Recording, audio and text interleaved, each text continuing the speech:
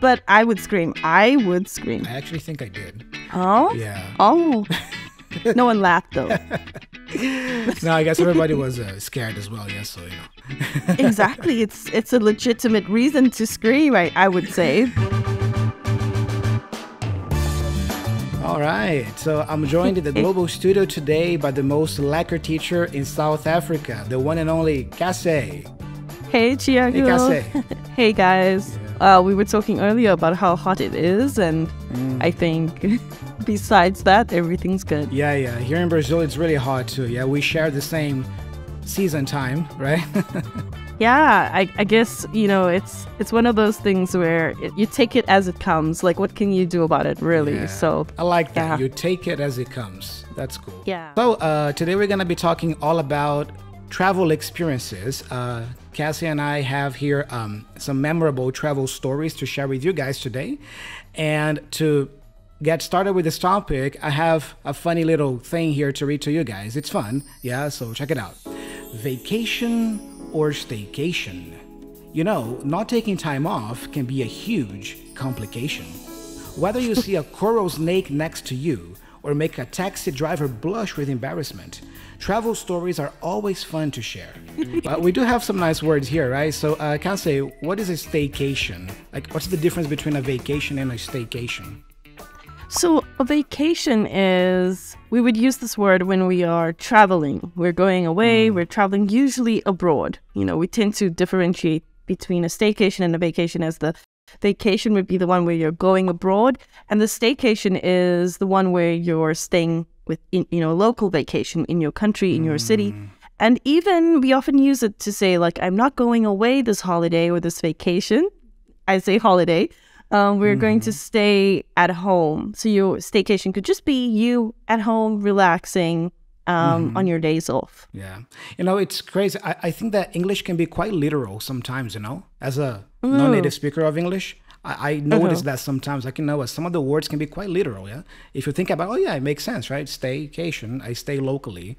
I don't go abroad. Exactly. And when you take time off, what do you do? What does that mean? So if you take time off, you're taking a break from doing something, especially work. So you can take time off from your studies as well, or you can take time off from doing a particular activity. Like maybe I'm used to going to the gym like every day of the week, and then I take time off from going to the gym. Means I'm just taking a break from doing that activity. And here in this little introduction, we also said the word blush, right? What's that? So when you make someone blush, you make them shy, or you make them feel a little bit embarrassed. I also want to add that what it means when we're blushing is our cheeks tend to go red, or our faces in general go pink or red. But I just want to add for the ladies out there, I mean, we all love makeup. So blush also refers to, the actual makeup that we use to give ourselves that effect, because rosy cheeks are a sign that you're youthful and you're I don't know, it's just a good, positive, healthy sign. Healthy people blush is what the the idea is there. But yeah, to blush is to get embarrassed or feel embarrassed and have your cheeks and face go red. Rosy cheeks. That's rosy nice. cheeks. Rosy. Yeah. Yeah. Is it like rosy from cheeks, the color? Pink, right? Exactly. When we were prepping for this episode, Cassie, we were talking about, how sometimes learners, they struggle to tell the difference between the words holiday, vacation, and trip, right? They can be quite confusing. How would you explain the difference of these three words? We know that in American English, if people are referring to taking time off to go away or plan some kind of stay in a different location, they usually say that they're going on vacation. But in British English and here in South Africa as well, we would also refer to that as a holiday. I'm going on holiday. So I'm going away on holiday next week. And that just doesn't refer to one day as it would in, we spoke about that as well. Holidays usually like Christmas time or a particular national day that people celebrate. But for us, it's actually the same meaning as a vacation. And then, we also spoke about trip. So people will say, oh, am I going on vacation or am I going on a trip? I think in general, they have a very similar meaning. It all means you're going on a journey from one place to another. But a trip can also be, usually it's a short, well, not always, but we usually use it in that way. Like I'm going on a trip to my grandmother's house, or my son is going on a trip with his school to the local museum. So it's a short period, and you're usually going and then coming back. You know, that word trip reminds me of a classic Beatles song called Day Tripper. She was a day tripper. The song talks about a girl who is a day tripper. I don't know exactly what that means. Maybe she takes short trips. It's a great song. Yeah. Yeah. It's one of the first ones I learned on guitar, actually. Oh, wow. I would love to hear you play that. That would be awesome. Yeah, maybe I can grab the guitar, in a future episode, just to play that main riff. It's really cool. Yeah, dun, dun, dun, dun, dun, dun. It's really cool. Nice. So today we're gonna be talking all about trips and traveling. But before we get started, make sure you hit the subscribe button and bell down below so you are notified every time we post a new video here on YouTube, a new video podcast. Because every week we put out lessons like this to help you go from a lost, insecure English learner to becoming a confident, natural English speaker. So make sure you subscribe and follow us here on YouTube as well. Well, we are talking about trips and traveling. I have to admit, Cassé, one of my, not regrets, but maybe one of the things that kind of, bums me out sometimes is the fact that I have never had the opportunity to go abroad. At least not yet. It's one of those things that I still have to tick off my bucket list, but I am confident. I am hopeful that I will be able to realize this dream of going abroad soon.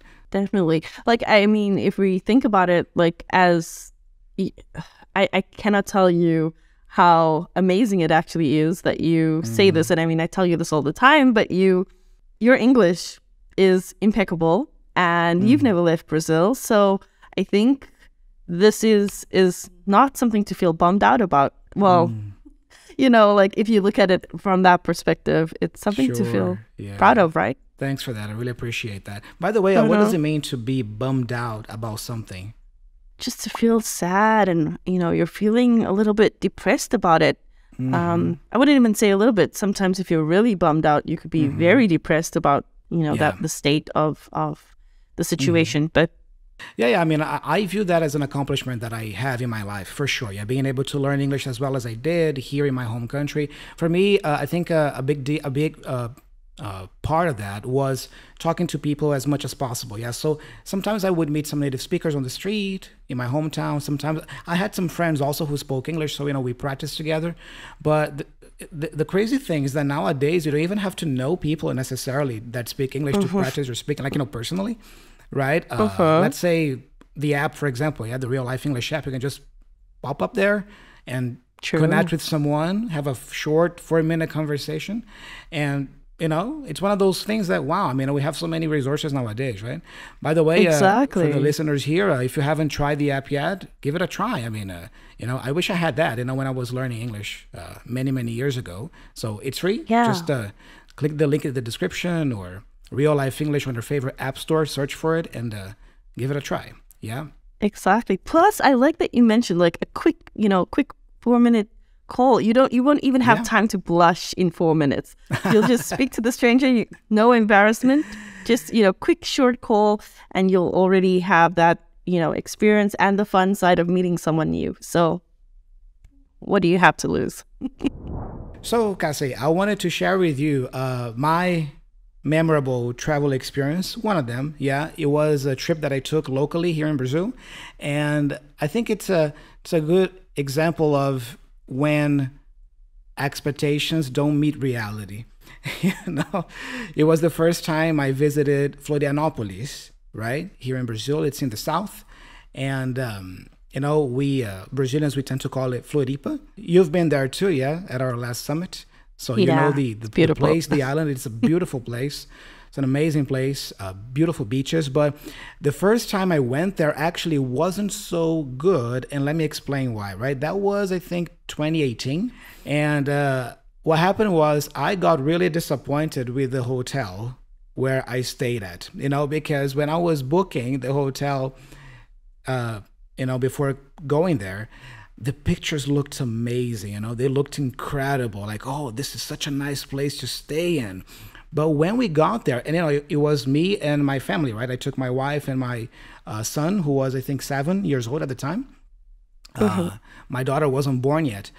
It was our first time ever in Floripa, right? And we got really disappointed with the hotel because, it's one of those hotels that, I don't know, it seems like time hasn't been kind to the place, So it wasn't at all like the pictures showed on the website. And it was a big place. It was a huge space, yeah, even external area.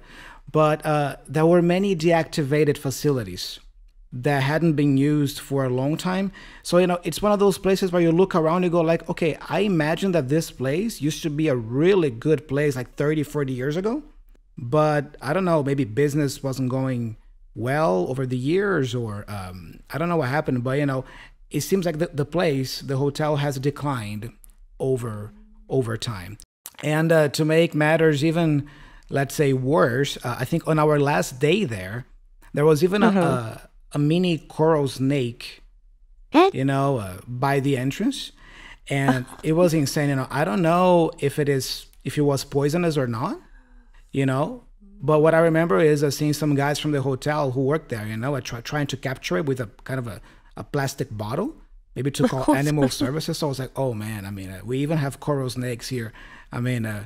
That's not shaping to be a good stay here, But yeah, but overall we enjoyed the trip, right? Like visiting the beaches and, visiting some of the island, right? But I think that the hotel was a big bummer for us. Yeah. You mentioned an interesting word combination. You said deactivated facilities. What does that mean? Yeah, a facility is a place, right, where maybe an activity takes place. Yeah, so at that hotel, there were some stages for performances. I imagine that people used to hold concerts there, for example. Yeah, but you could see that it was deactivated, like it wasn't in use. Yeah. Yeah. There's another word you used. You said like it was declining, like so when something is in decline or when it's declining, what does that mean? I think it's the opposite of progress, right? So when you progress, you go upwards, right? You are improving, getting better. If you are declining, it's the opposite. You are downgrading. Yeah, you are lowering. Yeah. Your progress, or the quality of the service you provide. Yeah. So that's it. So it was an interesting experience. Aside from that, like I said, we had a good time. We took many pictures, and I got to go back to Floripa other times, after that, and all the experiences were like amazing. Yeah. I have questions about the coral snake. I'm sorry, I hate snakes. Snakes. Me too. Yeah. Are weird. No arms, no legs, just a slithering muscle. Ugh, I'm just not. Yeah. I'm sorry. It's disgusting. I love animals, but snakes need to stay away from me. But I have a question.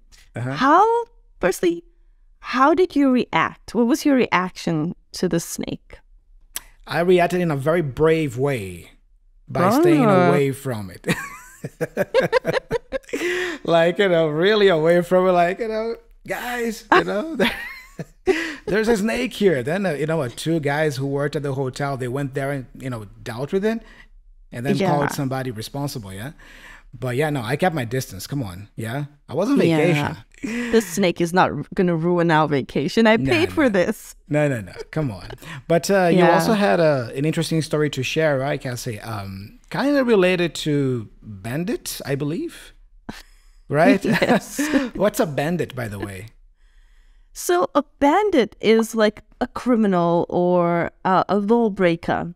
You might hear it like in old West movies, like, the bandits are those bad guys who are, robbing the bank or who are trying to break the law in some way. But it's my story is not about someone breaking the law. It's like someone causing trouble. And this is another way that you can describe, another way you can a word you can use to describe someone who likes causing trouble and just mischief and just not following rules, this bandit who... So anyway, in my story, it's quite similar to yours in terms of it being relating to animals. Since I was a kid, my family they're really big on like camping and outdoor stays. So we tend to camp in the mountains or at the beach, and it's sort of a family tradition for us to go camping at at least once a year. We go camping at this one spot. It's called 𝗥𝗲𝗹𝗟𝗶𝗳𝗏. 𝗥𝗲𝗹𝗟𝗶, 𝗥𝗲 is an Afrikaans word, and it means like a ball, like a metal ball, like the ones you throw in shot put or... Anyway, so 𝗥𝗲𝗹𝗟𝗏 is a beautiful place. It's stunning. It's like you have the beach on the one side and you have this beautiful mountainous area on the other side, and it's really picturesque. It's stunning. And, it's the kind of place that, like, if I describe it to you, you're thinking, oh, I'm going to have the most peaceful, tranquil, serene, like, getaway.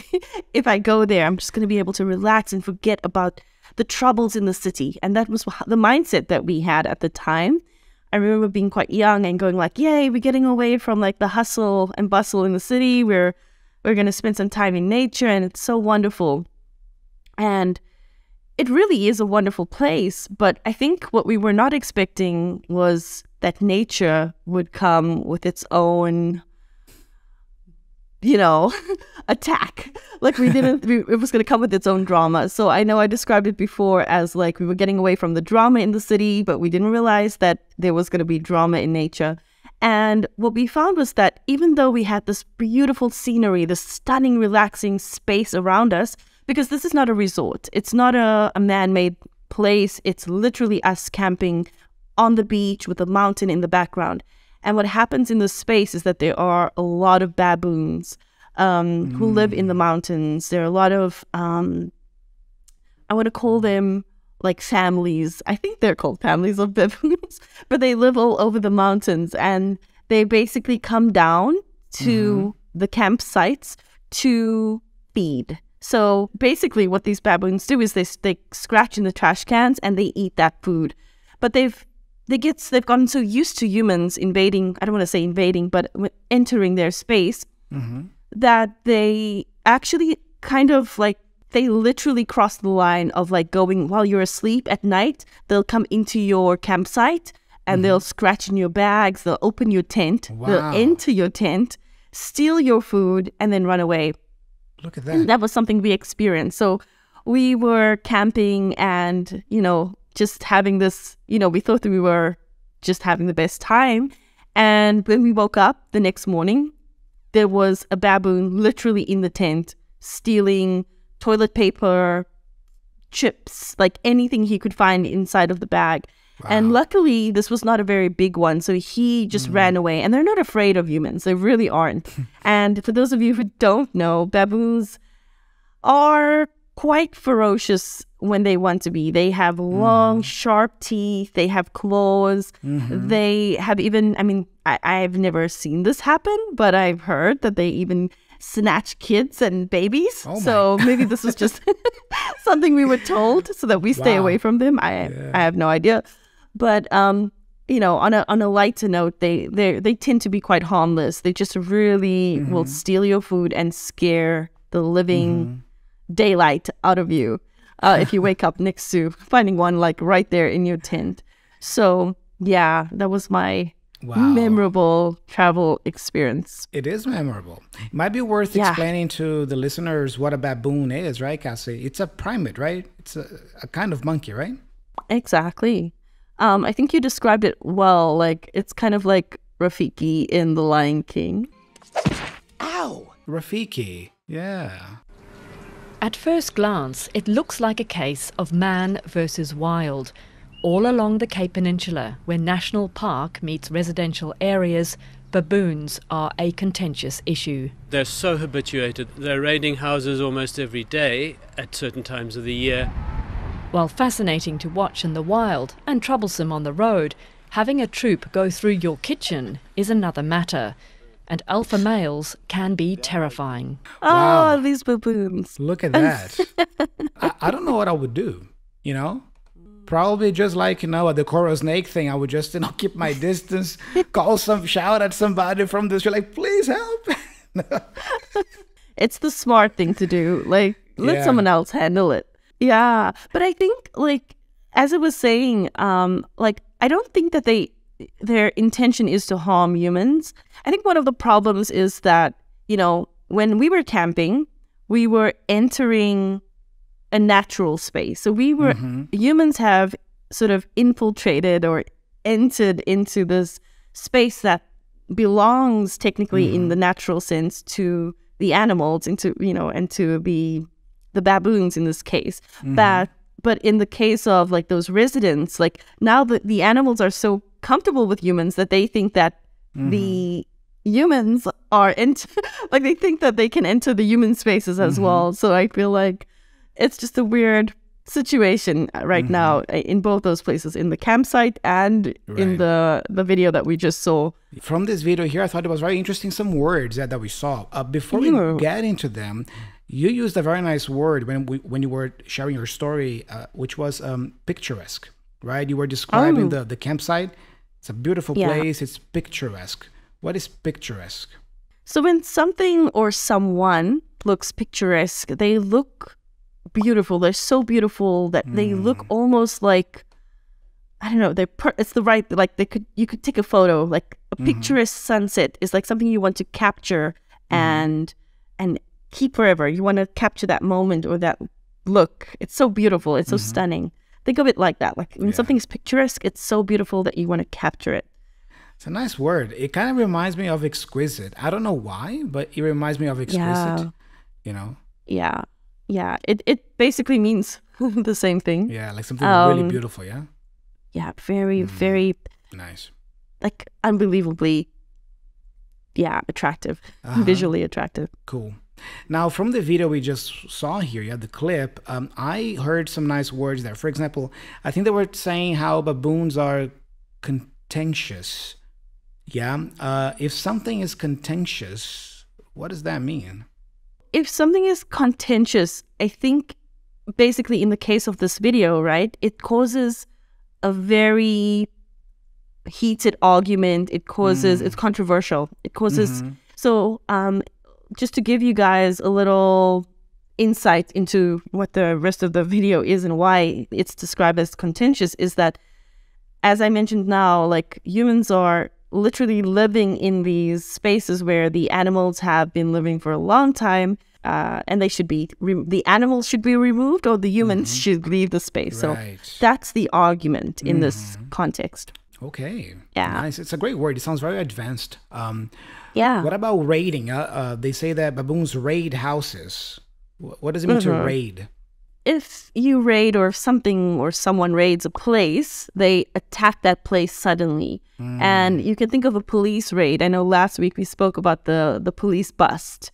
And in this case, a raid would be quite similar. You're attacking a particular place to, you know, maybe you're raiding a place in order to find something. In this case, the baboons are raiding it to find food. Right. You know, I have I don't know, a unique brain, I think, because, you know, I remember dates of movies or names of movies and series and songs, right?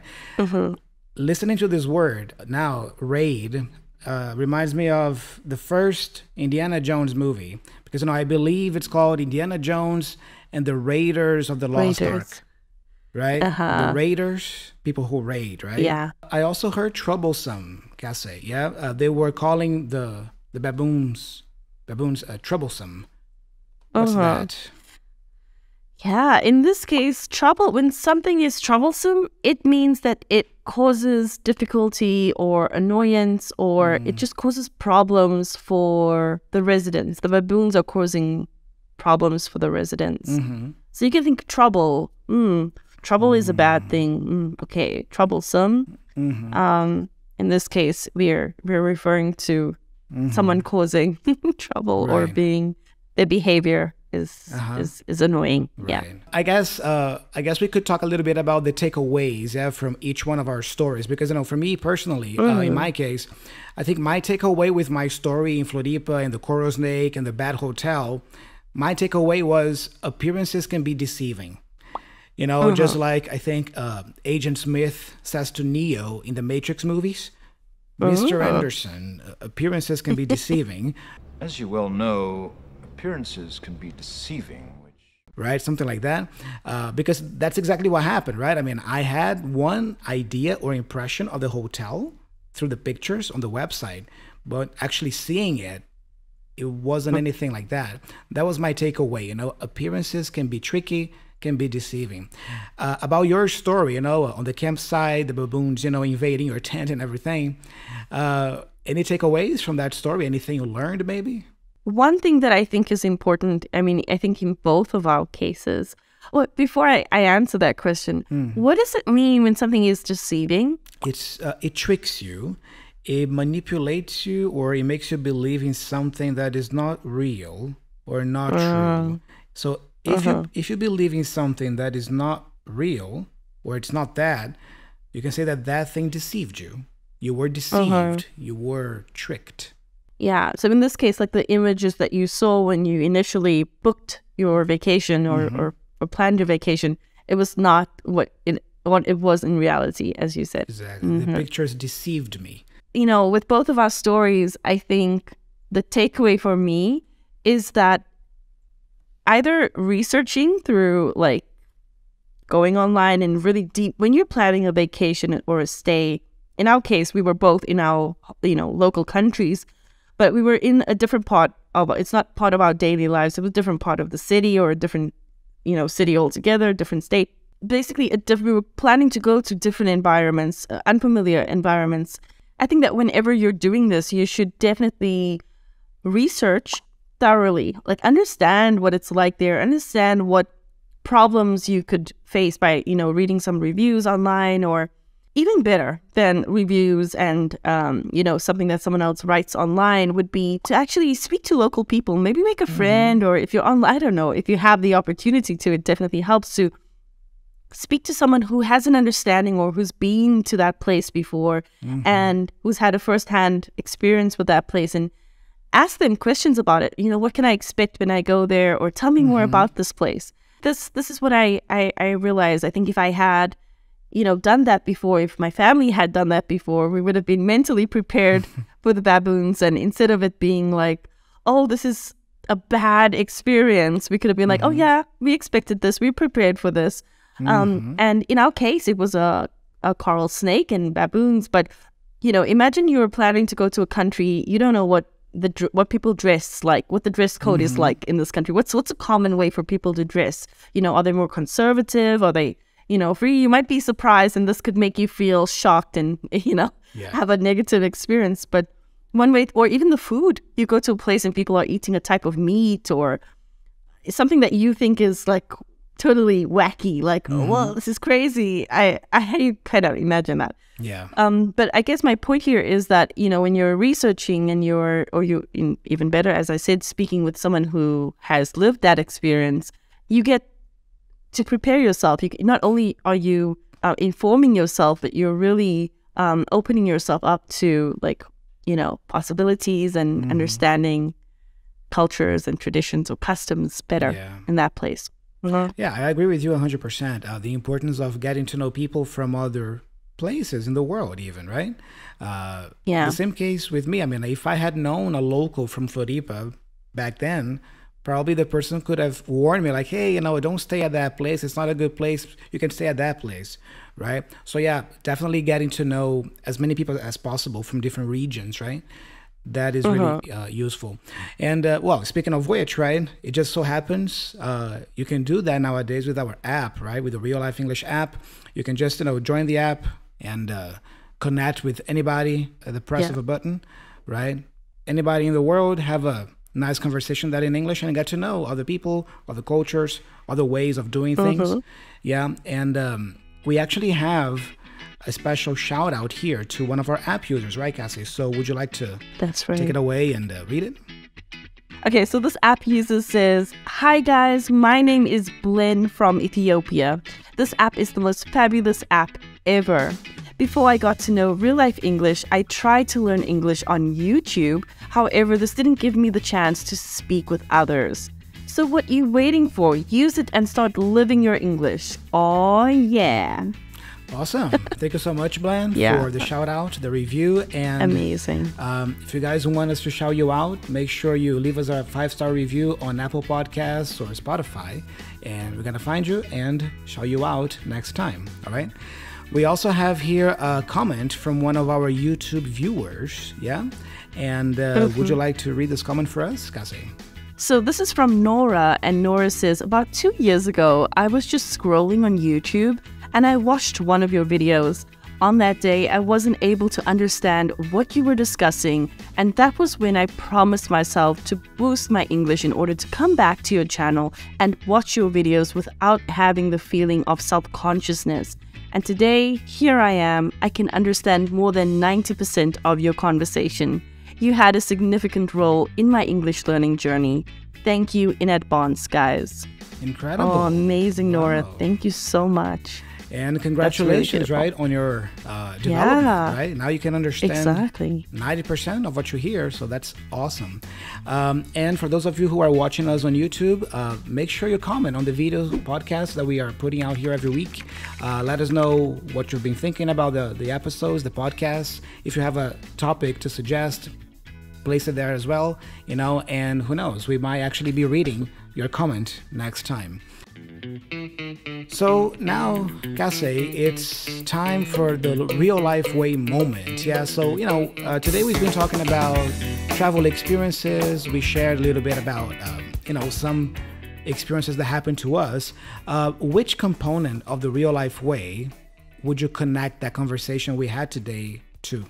I would say that it's definitely part of living your English. Like, don't just learn it, live it. So what we did today was we were discussing real events that we experienced, and we were able to use our English to do that, to have a really fun, engaging conversation and to share our experiences. Yeah, that's so true. Yeah, I think about it as, you know, we are talking about real life situations also, yeah, because, you know, it's things that really happen to us, yeah, and even the short clip we watched about the baboons in Cape Town, that's something real that is happening nowadays. Yeah, I think that's a very recent video. So we are practicing English here as it is used in the real world, right?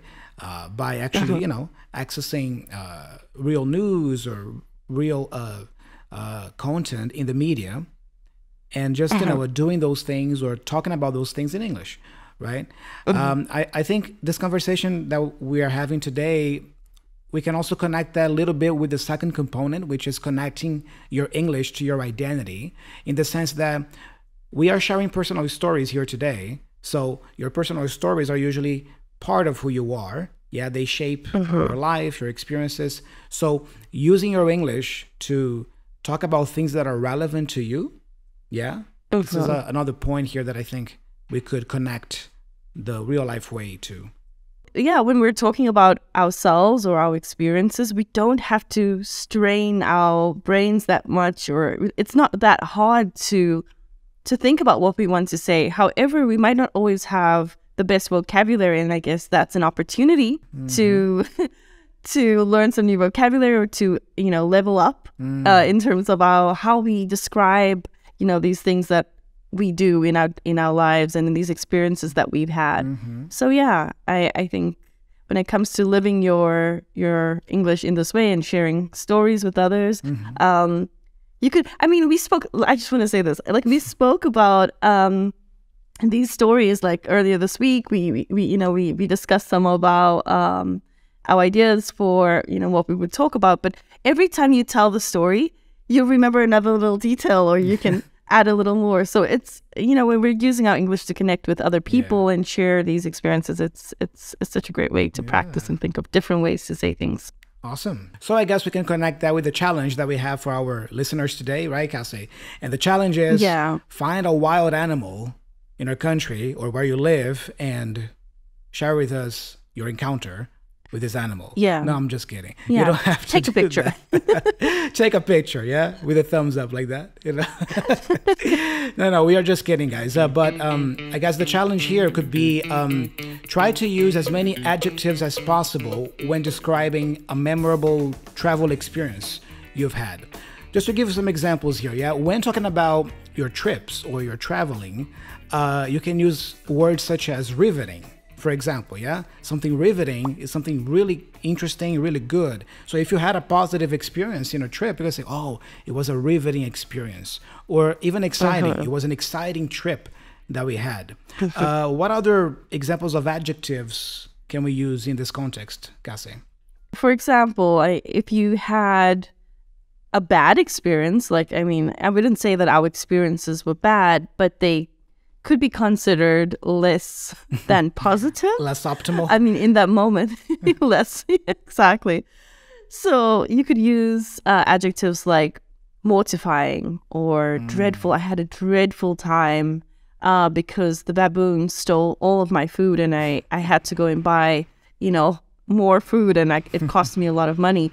And if something is mortifying, it's actually bad in like an embarrassing way. Like it's so embarrassing that you have a bad experience or it actually makes you feel, you know. So for example, like if you saw the snake, the coral snake, and you went, ah! You know, that would be embarrassing and everyone laughs at you. And I'm kidding. You can scream if you see a snake. But I would scream. I would scream. I actually think I did. Oh? Yeah. Oh. No one laughed though. No, I guess everybody was scared as well. Yes, so you know.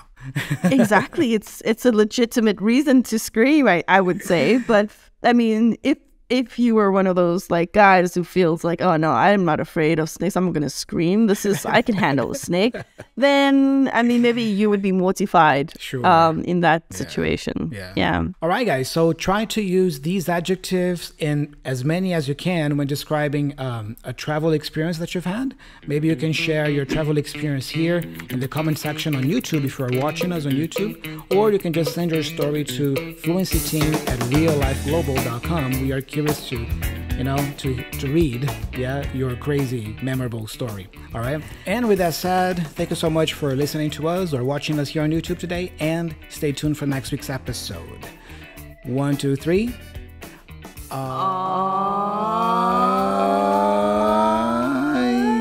Yeah. That was a long one. I lost my breath, you know, in the middle, you know. Ethan, if I'm not mistaken, I heard that you were not that good at learning languages. I mean, now you speak like, I heard like 4 or 5 languages. Like, how did that even happen? Maybe, or if your kid had, you know, the candy and you're wondering, why is my kid acting like a zombie? It's probably because